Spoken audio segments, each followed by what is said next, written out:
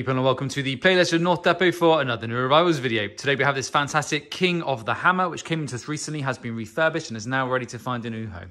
So we'll give you a condition tour of this one, let you see it in action, and then you can decide if it's going to be the new machine for you. So really nice piece of kit in good condition, just some general signs of wear.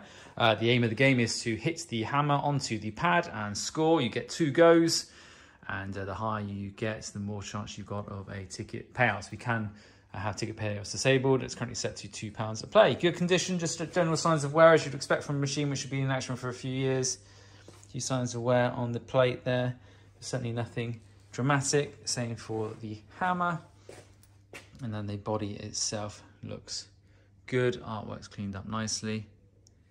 Good piece of kit. I've already put some money in, which is why the area here is already raised. So let's give it a bit of a hammer.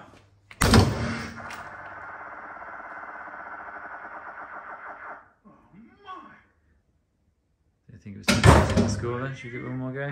One-handed. Let's give it a go. Ready? That felt a bit better.